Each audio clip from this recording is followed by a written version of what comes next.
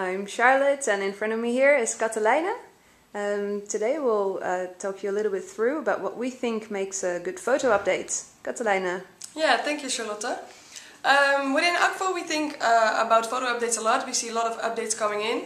And we think what makes a good photo update is the one that shows what's happening in the project. So maybe you show an activity, or you show that you've been doing a workshop, but also you caption the photo well. So you tell the one who's watching your updates what's in the photo, who's in the photo.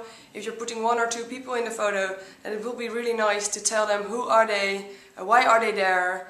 It's nice to be specific. So where is it, why, how, and also when. I mean, when in time.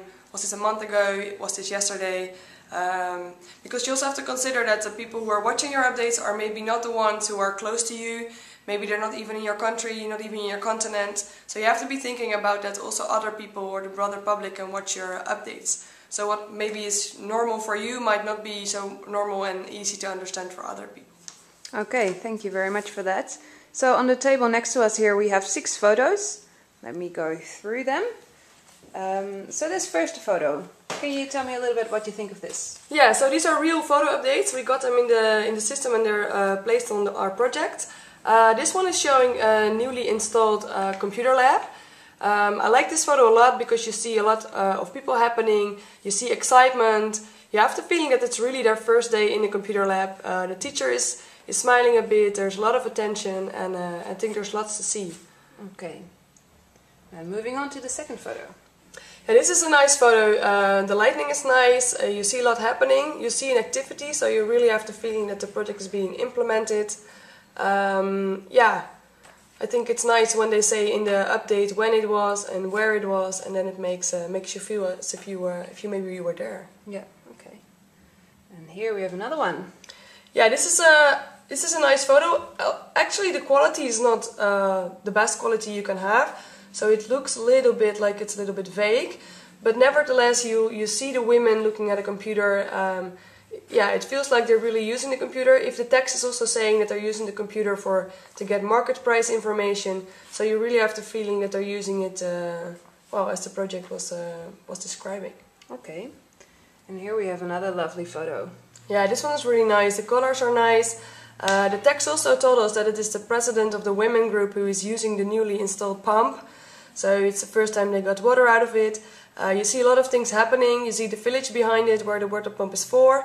But you also see 2 people on the side. One is peeking through a hole and looking as if he's not in the photo, or maybe he thinks he's not in the photo, but he is. And it makes it nice for us to have a little feeling of maybe what's going on there. Yeah, so a lot of activity going on in this picture. Exactly.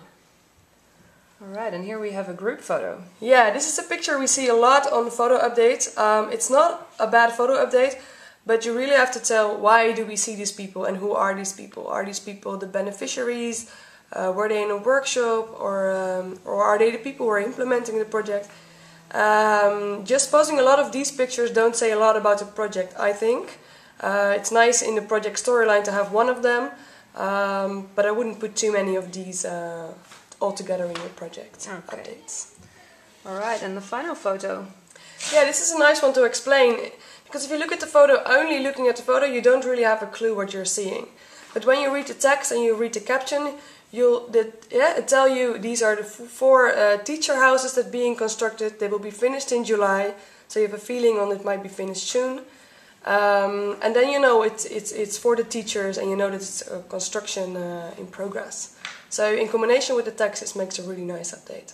Okay, thank you very much for that. So I think one last thing to add to that is that it's important to know that it's better to have a photo than no photo.